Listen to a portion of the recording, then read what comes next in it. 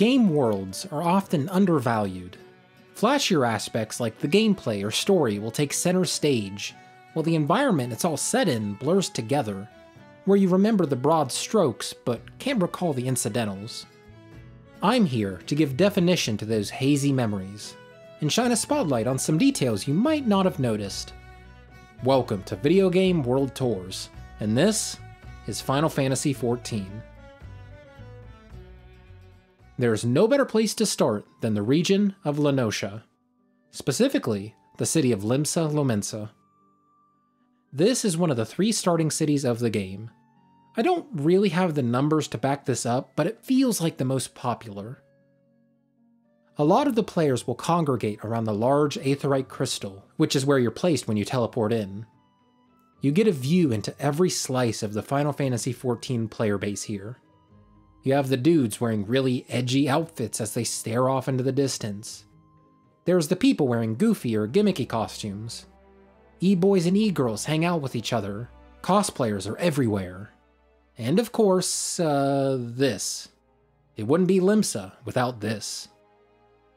As you might have noticed, Limsa Lominsa is a port city built over top the sea it so heavily relies on. There's a ton of boats, and a lot of people handling seemingly important business. The geography here is so interesting. Look at the building here built on top of this tiny rock. The structure was seemingly carved out of the rock itself, based on the blending of where the 2 styles meet. They built with the landscape around them in this city, rather than terraforming it to perfectly meet their needs. Look at these windows poking right out of the rock. If it weren't for those, you wouldn't even know people could be inside of them. You can't go in there, but I can't help but wonder what the internal layout of this building is. How much of it is hollowed out? And what goes on inside those rooms? Questions I'll obviously never have answered, but they're fun to ponder nonetheless.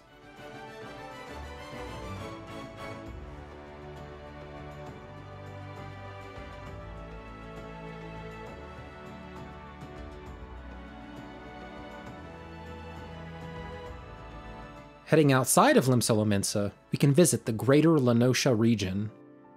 These areas are great. I love how wide open everything is. I love the shallow ponds sprinkled throughout. I love the small military forts.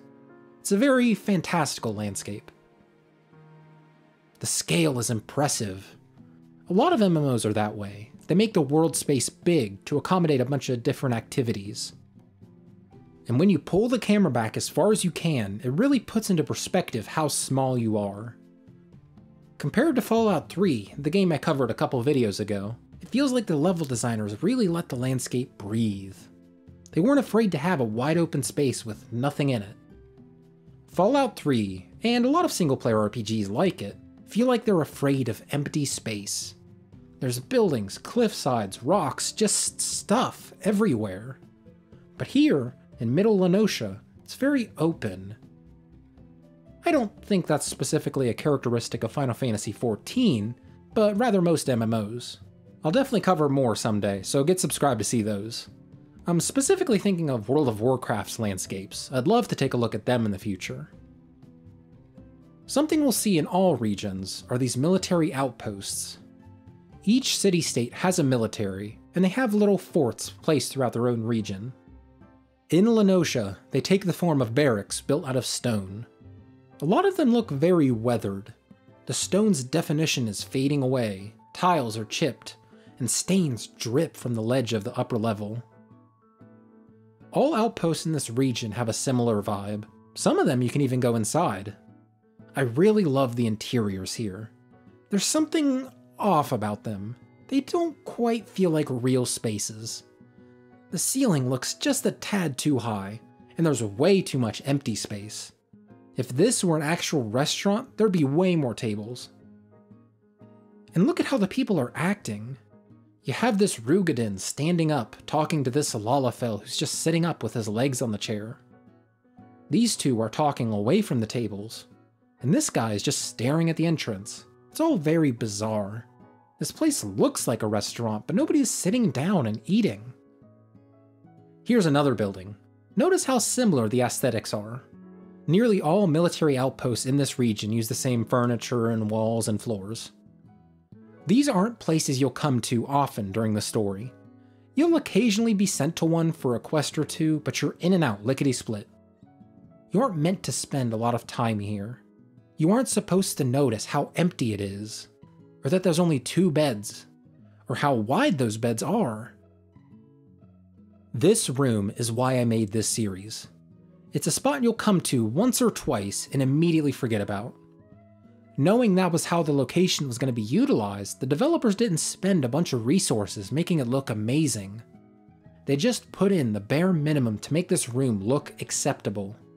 There's nothing flashy about the room, just some beds, some food, and a table. That's all it needs.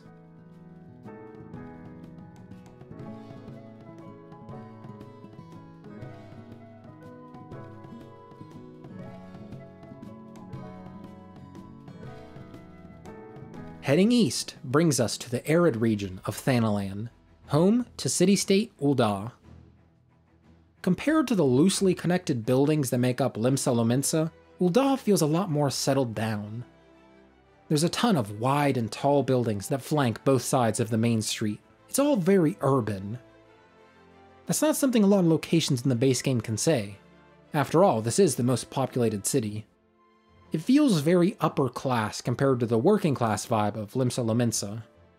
Ul'dah's motto, for coin and country, embodies that. The trades you can learn here feed into it as well. Goldsmith and weaver, these are services a wealthy person would need. Ul'dah is where the rich congregate. With all that money flowing through it, it's obvious the city would be very well kept. No trash lying around, no abandoned buildings. The marble floor here is very well polished. Like, I would feel bad walking on this floor with dirty shoes. Someone worked really hard to get this floor looking nice. There's some interiors towards the center of the city. I haven't been in here as much, so this whole area is kinda confusing to me. These hallways all look very samey. I shouldn't talk about confusing after praising Limsa earlier though. That place was a nightmare to run around as a new player. I did find this little fellow guarding some steps. I jumped past him, ran up the steps, and was greeted with nothing. It's interesting, this little spot. Beyond where he's standing, there's nothing of importance. You're walking down this path to go to your job trainer, you look left, and you see these steps going up. You have no reason to go up there, so you just go about your business. There could have been just a plain old wall right here. The effect it has on you is subtle. It gives the illusion of depth. It's like the game saying, you can't go in this door, but can you pretend there's an actual room behind this? That's really important in world design. The developers who crafted this city couldn't create interiors for every single one of these buildings, and still have enough resources for the rest of the game. So they just ask you to turn a blind eye to the fact you can't go in every single door of every single building. You know, suspension of disbelief and all that.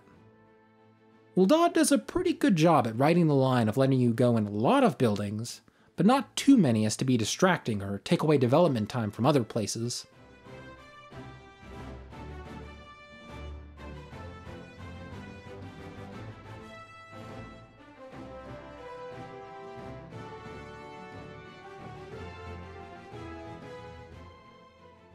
Thanalan is a very dry region. The tall, red mountains in the distance really do a lot to give you perspective for your place in the world. Just as I talked about the scale of Lenosha, you really feel like an ant walking through here. Something I was surprised about when it came time to research this area, I forgot how much greenery was around. I was tempted to call it a desert in my early video notes, but there's a lot of flora around here. Some sections of Thanalan don't have as much, but there's still more than I thought. The main quest did bring me here a lot, but I was on quest business back then. I hopped on my chocobo and rode directly to my quest marker without even looking at the environment around me. Before I started working on this video, I would have immediately described Thanalan as a desert. But it's not. There's a ton of grass and trees. And some of the subregions even have the same chance of rain as some in Lenosha. There's more depth to Thanalan than just desert. But it still is a hot place. You can see that in how the characters dress. You're more likely to see some dude with his shirt off here than one of the other regions. You can see it in the settlements. Camp Drybone was built inside a crater that gives shelter from the harsh sunlight. Comparing the interiors of buildings in Camp Drybone to the interior we looked at in Lenosha, it's like night and day. Look at how much stuff is in here. This feels like it could be an actual shop with these items displayed on the table. I like getting real close to models I'm not supposed to. The developers don't want you to get up close to these boxes and see how low res the textures are. In this note, I feel like I need glasses. Look at how fake round these pots are. You can clearly see the subdivisions. Look at this model, this tiny little pot. Think about how little time it took someone to make. I don't know anything about 3D modeling, but I could probably watch a Blender tutorial and put this together within an hour. Don't get it twisted, I'm not dunking on their work here. I just want to give perspective. You get real close to this model and it looks awful. But you take a step back and it kinda looks alright. You step further back and it blends in with all the other miscellaneous items placed around. Every one of these had to be designed by someone. This little pot likely didn't take a while to put together, but look at the dresser it sits on. Look at this rug, this potted plant. Think of how many little tiny items have been developed for this game that people have never noticed. Has anyone in the history of this game ever stopped to look at this pot? Someone probably has, but I can bet you nobody has talked about it on YouTube. That's what I like about MMOs. You can appreciate the tiny little objects, as well as the massive landscapes. Everything has to be accounted for when playing a game like this.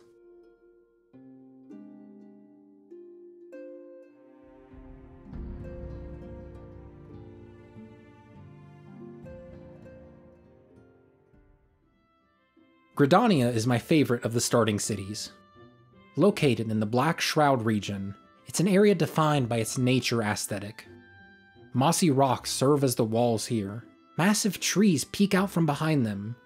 All kinds of vegetation decorate the sides of the understated stone path. I love the vibes here. Ugh, there's just so many great spots in Gridania. The Botanist Guild is a great open space in the mostly compact city. I like watching the guild members tend to the flowers. Apkalu Falls is one place that's beauty was not lost on me during my playthrough. There's something charming about this shallow cave and short waterfall located in the very back of Old Gridania. Fortunately, I came here a lot for my summoner job quests. But if you weren't a summoner and weren't forced to come back here, you might never even see this place. And I can't talk about Gridania without mentioning the Conjurer's Guild. When you first approach it, you're greeted with these beautiful pink-leaved trees. It immediately stands out from every other guild in Gridania, right off the bat. But the ride's not over yet. You walk into the tree here. You're guided down this winding, dimly lit path. As you go deeper, you turn this corner and reach a doorway raised above a small pond. Pass through the doors, and you find yourself in this massive underground cavern. Tree roots wind down from the ceiling, drawing attention to these little meditation spots. Straight ahead, after you walk through the doorway, are these bizarre glowing plants. I haven't done the Conjurer quest line, so maybe they're given a name at some point, I don't know. I just think they're pretty. I've talked about the interior design of buildings in the last two regions, so I might as well go over them here as well. Buildings in Gridania are very cozy. The dark wood paneling of the floor and walls make buildings like this easy on the eyes. The Roost is an inn located right in the middle of New Gridania. This building stands out because of its beautiful stained glass. So well designed and intricate just for a simple little inn. I imagine it'd be pretty nice to come back after a long day of work and hang out in the tavern as the sun goes down.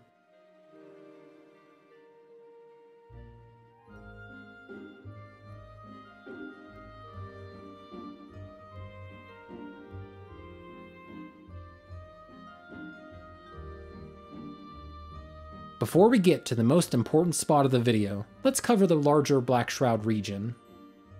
Most of it is a densely packed forest. Leaves often obscure the sky, little critters roam about, and you get to see the scale of the previously discussed massive trees up close.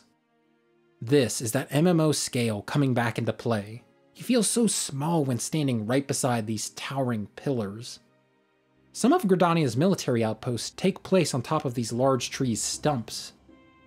I guess that kind of raises the question, how did these trees fall in the first place? Did they cut it? Technology is kind of advanced in this world, but I don't know if it's this advanced. Maybe they use magic. The outdoor camps around here are so welcoming. Just as I talked about in Lenosha, this would be a perfect place to camp out under the stars.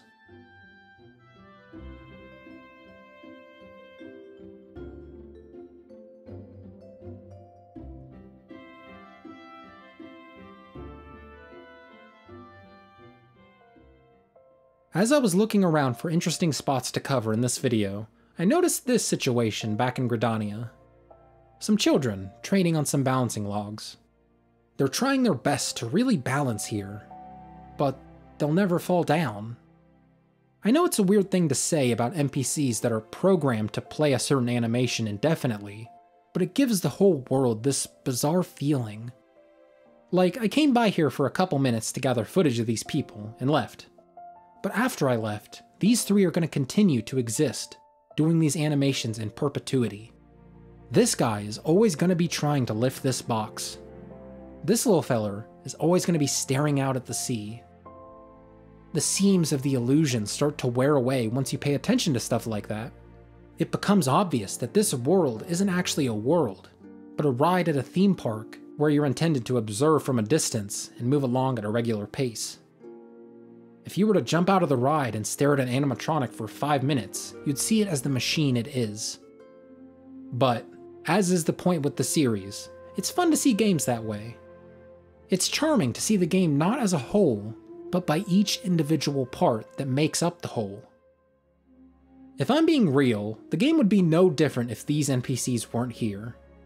The only time you're forced to engage with any of these three people is this guy for one step of one quest. That quest could have easily been rewritten to take you to another NPC that's being used for other quests, and these three could have been cut.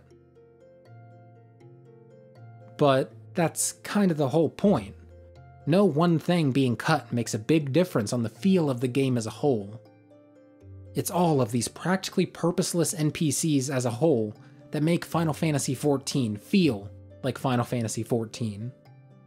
It's the fact that the developers aren't afraid to make one NPC for one side quest that nobody's gonna play, or make a handful of NPCs that are literally involved with no side quests, purely for set decoration, to make this world feel like a real one. If you want to see me give a tour of my favorite Final Fantasy game, check out this one I did on FF7. It was the first one I put together, but I really felt a lot of passion working on it, and I hope that came across. Thanks for watching, and I hope you book another trip with the Video Game World Tours.